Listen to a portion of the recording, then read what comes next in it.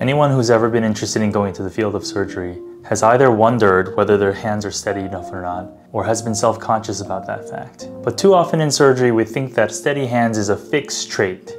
We also think that it's localized to our hands and arms. But based on our experiences, we actually think that it is something that you can improve over time. Hand stability stems from your core stability, in much like anything else that we do.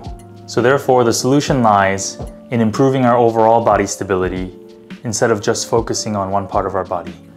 With this insight and mindset, you can approach your surgical training in a different way going forward.